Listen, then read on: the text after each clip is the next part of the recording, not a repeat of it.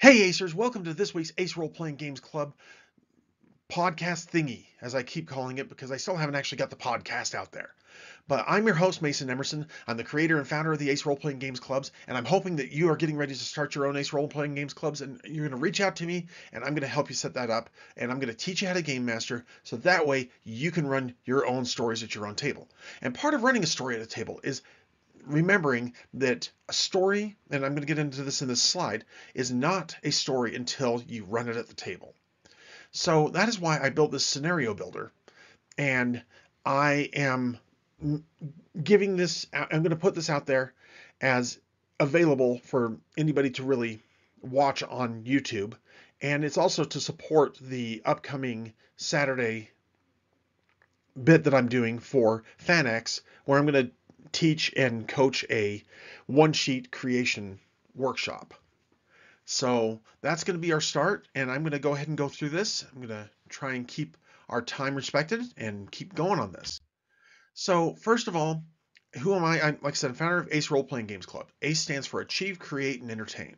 And it is a group for teenagers primarily to help you to not delete your save file early, because this earth, this life is a great place to be, and we can make it better. And if you stick around, we will make it better. So come on in, join me. So I started playing RPGs about 1988, give or take. 1982, if you count the time that I was playing Ten Rogue, which was based on D&D, but my parents didn't know that. And I couldn't play D&D in the 80s because my parents thought it was satanic. There you go. It got better. But I tried game mastering before 2018, but when I got Deadlands Noir in 2016, I was using it as a writing resource, and I ended up getting back into gaming because of it, and because of Savage Worlds, which you guys have heard me talk about a lot. And you saw the little shout out at the beginning of the thing. I got to thank Pinnacle Entertainment Group, specifically John Goff, for this amazing scenario builder, this adventure generator that is being used, that I use all the time for generating stories. Now, I'm going to pause for just a second here. Now, I did finally get into it, but there was a podcast that wasn't that great. It was kind of a little bit, it was a lot more adult than what I want to do, and so I'm trying to do kind of a nod to them at the Savage Worlds Game Master weekly hangout that became the Savage Master Weekly podcast, Savage World Game Master podcast. But at the same time, I just wanted this to be a little more family friendly and approachable, especially when I have a teen audience in mind. So remember that RPGs aren't stories until they're played.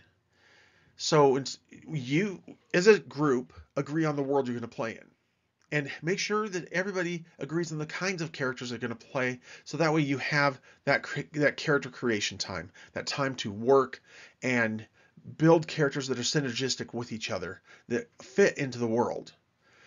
There's no problem in saying no to the characters that people propose. So then we're going to look at the scenario. That's what you create as the game master. You're going to give the scenario based in that world to your players, and their players are going to have their characters respond to the world. And those responses are going to cause the world to react. And then that's how story happens. That's what creates story. So what are the building blocks of a scenario? How do we build a scenario? We start off with a hook, which is the way that the player characters are made aware of the thing they need to solve. We have an event that is the thing that the player characters need to solve. There's a perpetrator who did the thing, and they had a motive for doing it. And ultimately, there's evidence pointing to these events, the perpetrator, the motive, and there's an option of a twist. So the hook types could be a higher authority, meaning somebody higher in the social structure or in the group structure or something like that. So if it's your knight commander, if it's a corporation that hires you, if it's a business that hires you, if it's a village blacksmith that you know really well who hires you, if it's the king who commands you, or if it's just your job. You work as a corporate fixer, and so that's your job. Whatever it is, somehow it came to you through normal job resources. Um, it could be an existing contact, somebody that you owe a favor to, or they owe you a favor, and now they're going to owe you an even bigger favor. Whatever it is, you already know the person, and you therefore your characters therefore will know the package this person comes with, but they are going to help out anyway because of a moral or personal obligation. It could be somebody from high society, somebody with a lot of money, somebody who's a political power or something like that, that is hiring the heroes to solve a problem for them. It could be a stalker, it could be shielding from a political rival, something like that. It could be a referral from somebody of those previous categories, or it could be a stranger, a total stranger. Your player's right into town, and the local fishmonger comes up and says, "Look, I don't have any money, but my daughter's been kidnapped. Can you help, please? You look capable of doing this." And we've seen these kind of things before in games and role-playing games and computerized role-playing games and stuff. Or it could just be happenstance, like Jack Ryan when he takes down the IRA terrorist in Patriot Games, which was actually written before Hunt for Red October. But that just was happenstance that he happened to be there. But in Hunt for Red October, he's sent out on the mission because his job initially is to just be an analyst to go over and advise on the Red October with its new Caterpillar drive that will propel it across the ocean, but without any screw noises or anything like that. So that's something there. Now, what kind of events can you have happen? You can have a theft of something. You can have somebody threatening blackmail, somebody threatening extortion or extorting. You can have a missing person. Somebody just was supposed to be there, but now is missing. One of the best Philip Marlowe stories is based on that idea of a guy gets out of jail, goes to see his girlfriend, and she's no longer there, and it's not even the same club that he used to go to, and so he kind of gets Marlowe to do the investigation for him. It could be a murder. Murder's a good classic one. It could be fraud. It could be a kidnapping. It could be arson. It could be menace or a framework. I put those two together as the same kind of thing because if somebody else is menacing the client, then the client is going to be asking the detectives for help because they're being framed for something they didn't do. Or it could be a vetting. The client is actually just checking to see what or how the detectives perform before actually hiring them for a real job. Or it could be vetting them for somebody else. So there's different kinds of perpetrators that we can be having do these crimes that are against the client or whomever. They could be a relative, a friend, a business associate, a corrupt official, or a criminal, somebody who's in direct competition with them, somebody who's just an outsider to this whole scenario, and they're doing it for kicks and giggles, or they have another motive of their own. Maybe they, look at Murder, Inc. Murder, Inc. was a great example of how to have somebody who's a complete outsider, who has no ties to that community, come in and kill somebody and then leave. Or they could be an outsider looking to get in, and they're asking for your gumshoes to help that. Or it could be organized crime that's doing the hard part, and they're asking, or they're trying to do something against this client. Whatever it is, there's somebody who's doing something. Now, the perpetrator? I'm going to take just a brief moment more here, and the thing is that a story is when somebody wants something badly and somebody doesn't want them to get it. That's a story. That's conflict. And these are the people in conflict, the antagonists or the villains, full-on villains, who are trying to stop the heroes or the client from getting what it is they want. And why are they doing it? It could be simple greed, or for political gain, revenge, love. That's one of the oldest ones out there. It could be to learn something. It could be for knowledge of something, or something that the client has, or something that they think the client has. And it could be just for survival. And some of those survival types include financial, political, social, physical, or legal survival.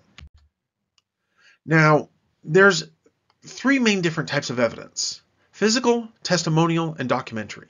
Now, I have it down in the corner. Unfortunately, it's behind my picture in frame, but there's a website called The Alexandrian. He wrote a book just recently called So You Want to Be a Game Master. It's a really good book. I highly recommend it. But one of the things that he does is he has, in 2008 he put this out, a very good document, a very good article on the 3-clue rule. When you're giving these types of evidences, and you can have multiple of these types of evidences, and I would recommend that you do have at least one of each of the 3 types, or depending on how it makes sense for the event or for the scenario. But when you are giving the investigators clues, when you're giving your player characters clues on how to move forward in the story and making the story, make sure you give them 3 clues. 3 clues every single time. And they could be all the same type or one of each type or whatever. But if you say that the haunted castle on the hill is where the princess was taken by the evil warlock Morden, and so Morden's got Princess Lily up there in the castle, and it's haunted, so you don't know how he's getting in and out, but you do know that it's up there, and so you've got to go to that haunted castle up there. So you want the player characters to go there. So what you're going to first find is maybe there's a ghost a ghost that has escaped from there and is attacking the city, and maybe that's one of your clues. And that could be kind of more of a physical clue, although it's not physical. But that's beside the point. It could be that physical is the ghost clue. But there's also a testimony from the old man who nearly died of fright, or who had a spell cast on him that the spell's just wearing off. He's like, yes, I saw Morden taking Princess Lily up to the castle up there. So that's a second clue. A third clue could be that you find a release paper for Morden from the jail and they gave him back his wand or something. I don't know. Whatever it is, you are going to now have the player characters heading up the hill towards that castle. Now, could they roll? Here's the other thing. Give them all 3 of those initial clues without rolling. Give it to them without them having to roll to find them. Then you can give additional clues that they can roll to find. So they can do their search rolls, they can do their notice rolls, they can do whatever kind of rolls they want. But they need to have at least 3 clues, because if you're not smacking them on the head with the clue by 4, as one of my podcasts that I listened to said, if you're not smacking them with the clue by 4 on the head at least 3 times, they might not get it. They might grab a red herring and chase that all the way down its barrel. And it happens. So make sure that you're doing that. So your physical evidence are spent shell casings, or they are knives, or they are footprints in the dirt, something that points to the event or part of it. And because it might not be pointing to the event itself, it might be pointing to a stalker, somebody who's been stalking the princess, and you don't know who, because this report was given a while ago. So that would also lead into maybe some documentary evidence, as the local town guard has had a complaint, or the King's Guard had a complaint from the princess saying, I think I'm being stalked, and they were able to do a little investigation, but they couldn't find anything. Then you can go talk to the captain of the guards and say, what happened here? And he's like, we couldn't find any evidence. All we found was that one muddy footprint, and we couldn't find anything further. And he could authorize them. He could deputize them. Something like that. And you see how story just spins out of this, or the event builds out of this, and the player characters can now help you build that story out of it. So some of the twists, if we look at the twists real quick, the sixth type or the sixth step could be betrayal. Like the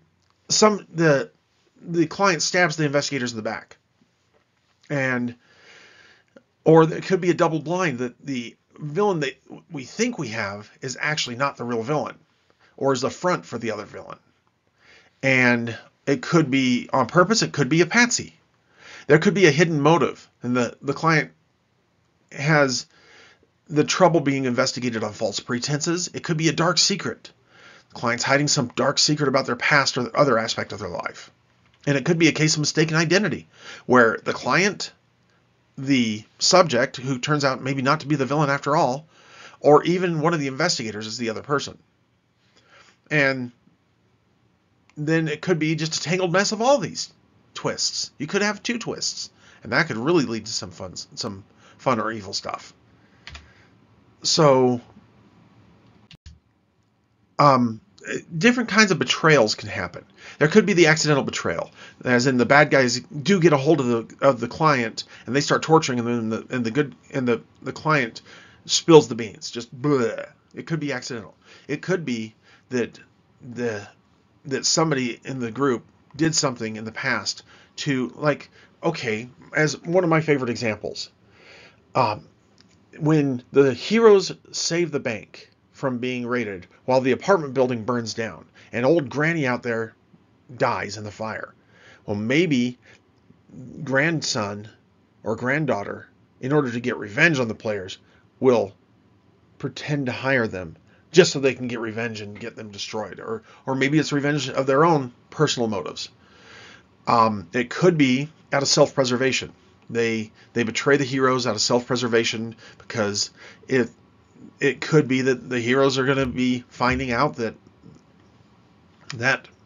I mean, this is one that links very well with Dark Secret, but it could be, but there's some sort of self-preservation going on, and it could be doing something for the better good. They think they're doing it for the better good. They hired the heroes, and they're going to betray them because ultimately the heroes are on the side of the wrong, and now they're doing it for the greater good.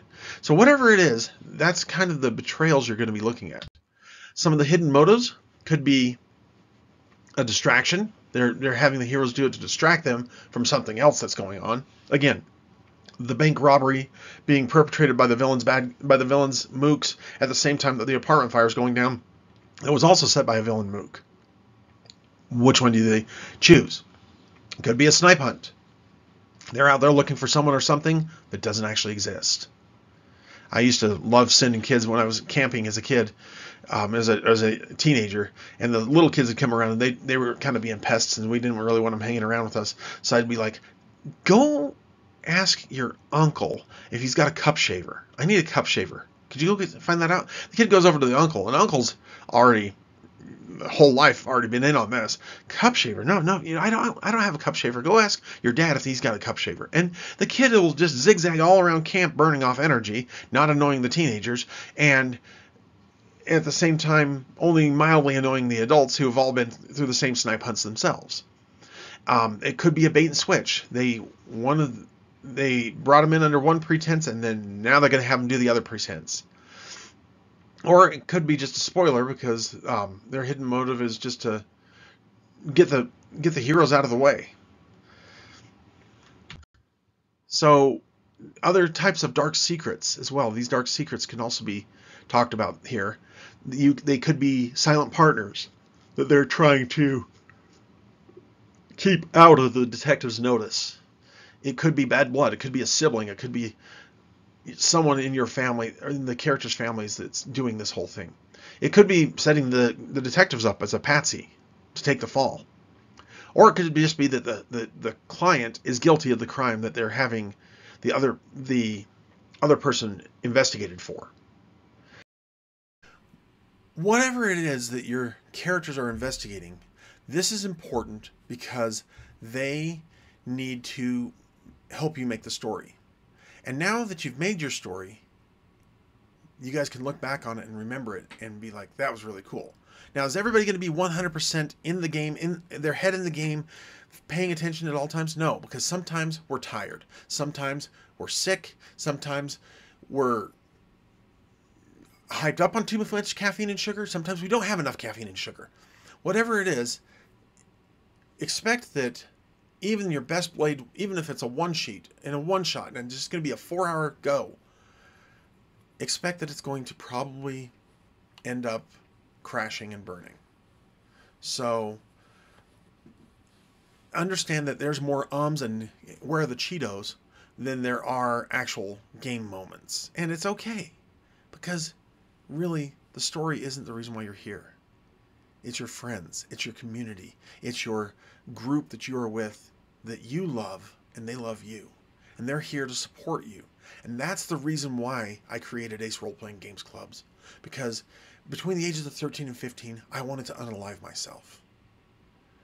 And I really didn't have the support system except among my role-playing game friends, and playing role-playing games with them. That creative outlet is what helped me make it here today. So I just want to thank you for joining me for this, and I want to thank you for everything that you do for me, and remind you that I love you. You're amazing, and this world is a better place because you're in it. I look forward to meeting you in person, and I look forward to having you at my table. So until next time, this is Mason Emerson with Ace Role Playing Games, signing off.